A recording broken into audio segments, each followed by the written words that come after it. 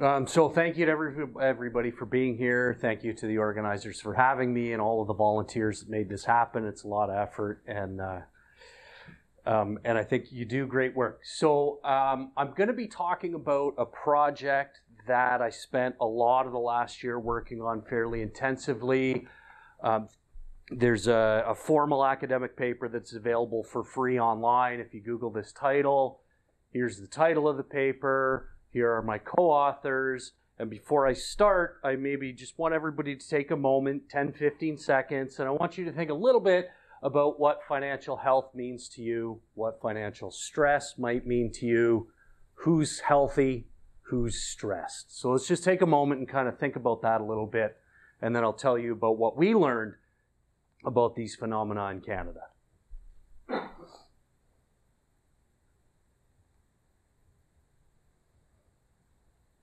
Okay, so I'm gonna start with a brief overview of the project. So what did we do? We took survey data.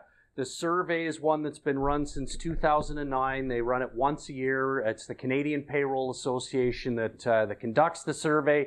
They've been doing it annually since 2009, and we have 11 years worth of data. And over that 11-year period, over 35,000 different people responded to the survey. So we have a lot of data. And if you look at the sort of the demographic characteristics of the responding population through time, they're very consistent. They closely resemble the Canadian population. So we have really a lot of very high quality data to work with. We applied something called cluster analysis, which is a technique in what we call unsupervised machine learning.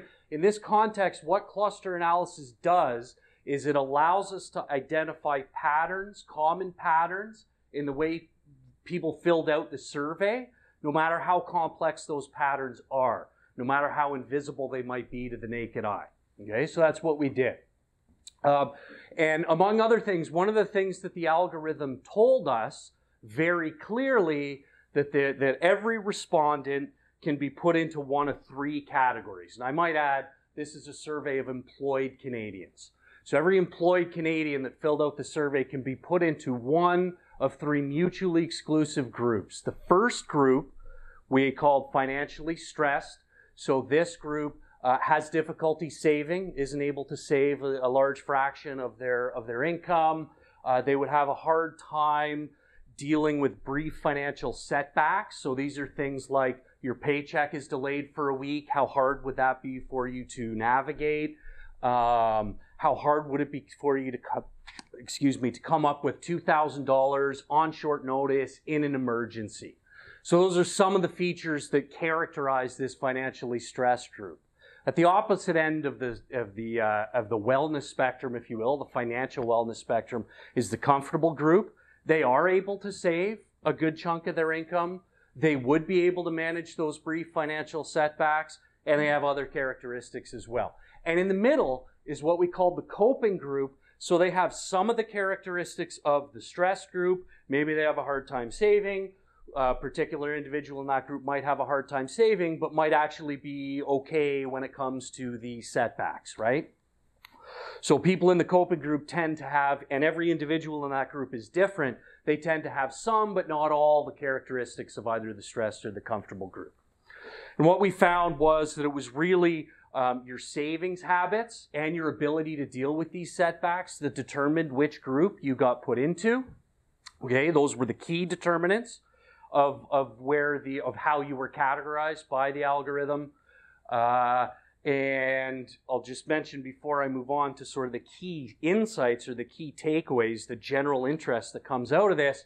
The distinguishing features of what we did were the data that we had, the consistency of it, the longevity of it, really high quality data, and the methodology. To the best of our knowledge, cluster analysis, machine learning in general has never really been applied in this context to kind of understand financial health, not just in Canada, but anywhere else. Okay, so that's sort of a very brief overview of the project, and what I'm going to do now is just briefly describe three of the key general interest insights that came out of this work.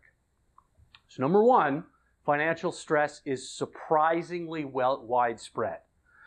And so 1/3 over that 11-year period, those more than 35,000 distinct people, different people that responded to the survey, about exactly 1/3 of them were categorized as financially stressed. 1/3 coping, 1/3 comfortable. We didn't impose that by any stretch. This is very much data-driven. So something I forgot to mention on the previous slide is one of the nice things about cluster analysis relative to some other tools that have been used to study financial well-being is that it lets the data speak as loudly as possible.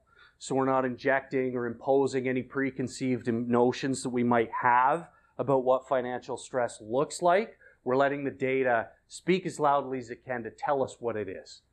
Okay, so one of the things it told us very clearly was that 1/3 of the people who responded to this survey were financially stressed.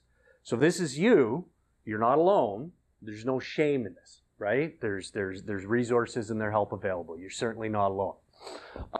One of the sort of alarming things of this number is I mentioned this is a survey of employed Canadians. We're not looking at and most of the people that responded were employed on a full-time basis. So we're not really talking about precariously employed Canadians. We're not talking about unemployed Canadians. We're talking about here, I think over 90% of the people who responded to the survey were employed on a full-time basis, and 1/3 of that group was categorized as financially stressed.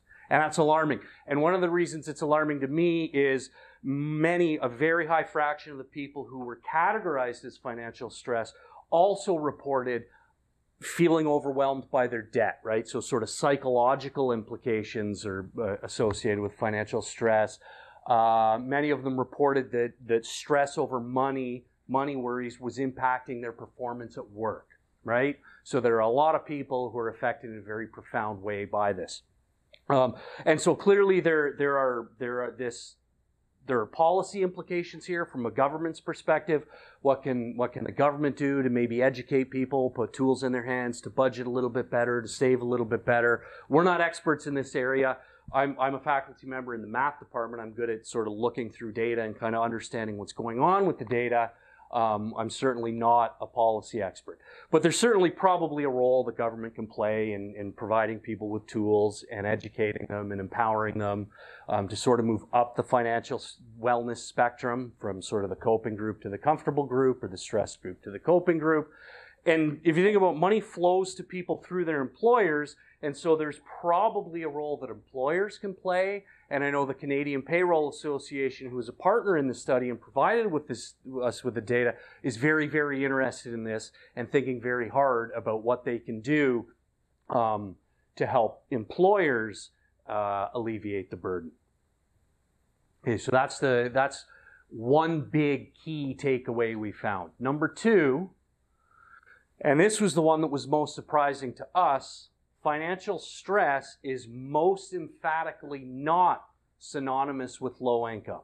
So I had this on my first slide. It said membership in the group's degree of financial stress, if you will, is not determined by income. It has a lot more to do with almost behavioral things like savings habits and ability to have that buffer to deal with brief financial setbacks. Stress is most emphatically not synonymous with low income.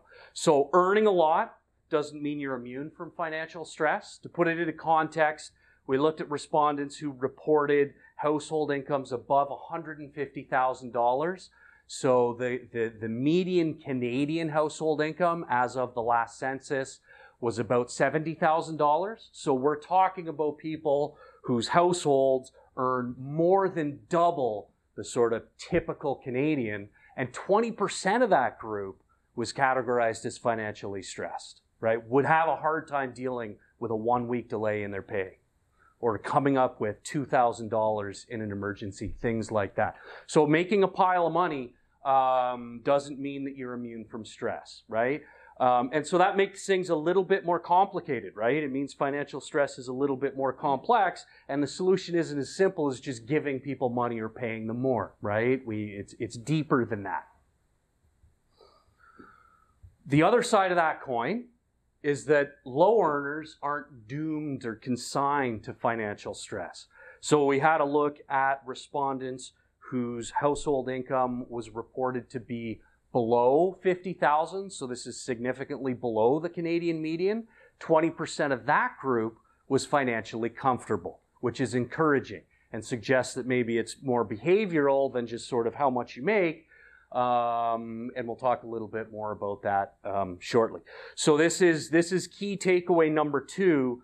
Financial stress is absolutely not synonymous, or financial health is absolutely not determined by, synonymous with, how much money you make. It can be good or bad. I think overall that's a good thing, and we'll get into that in a moment.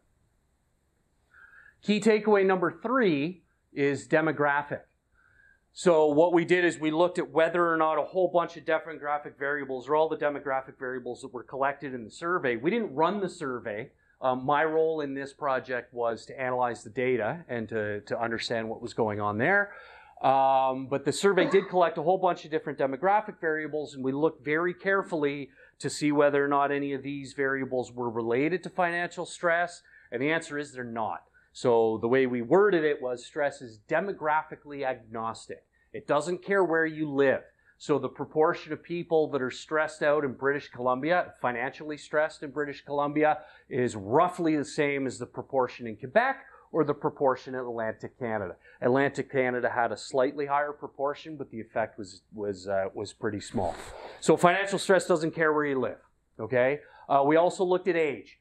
Younger people are at slightly more risk of being financially stressed, but again, the effect is very, very small. And so what's going on here is, it's not like boomers have it all, or baby boomers have it all figured out and millennials are clueless. It's exactly the opposite. They're both equally clueless, or they both have it as figured out, right? Like, I guess, I don't know where I fit in. I think I'm Generation X, which is kind of halfway between the two. Maybe, how old, what's the, 40 years maybe for a millennial? Is that kind of the upper bound? Anyway, I digress. So the thing is here, financial stress doesn't care how old you are, right? There are a lot of people, a high percentage of people that responded to the survey that are nearing retirement. They're categorized as financially stressed, and that is a concern. Okay, so stress is demographically agnostic. It doesn't really care who you are, where you live, what you look like, if you're male or female, if you make a lot, you don't make a lot. It's demographically agnostic. So that makes it, like I said, that makes stress considerably more complex than I think a lot of us would have thought. And that makes it a little bit more challenging when it comes to thinking about solutions. So that's where I'm going to end off. Just sort of thinking about some of the next steps and what us as a team, industry academic, are thinking about going. So one of the things that we've learned, and one of the things I hope I've impressed to you, I'm going to finish soon, but one of the things I hope that I've impressed to you is that financial stress is more related to what you do, how you behave, how you make decisions, than it is who you are. How much you earn, where you live, what you look like, if you're male, if you're female. And that's a good thing, right? Because it means we can all sort of escape and move in the right direction on that wellness spectrum. So what we'd like to do is we'd like to identify sort of behaviors or decision-making patterns that are related to stress. And so now what we're looking into is supervised learning. So we used unsupervised learning before. We used put people into categories. And now with supervised learning, we're trying to identify what it was about you that got you put into this category, right? And if we can, just thinking about surveys for a moment, if we can say, oh, the answer to this question really had a big influence on which category you got put into. And if we can relate or tie that question to a specific behavior or a specific decision-making process, then maybe what we can do is kind of intervene and suggest how people can change these behaviors and improve their decision-making processes to move up the wellness spectrum. Okay, and so these are things that we're just starting to think about right now. I'm going to conclude here, but before I do that, I need to acknowledge this was very, very much a team effort. Funding was provided by the Canadian Payroll Association and the Fields Institute Center for Quantitative Analysis and Modeling. Generous funding. It allowed us to hire several graduate students, basically recent graduates, on a full-time basis. and they did a lot of the heavy lifting here. And the data was provided by the Canadian Payroll Association via Framework Partners, which is the group that administered, the company that administered the survey on behalf of CPA. Okay, so thanks very much for your attention, and I'm happy to answer any questions you might have.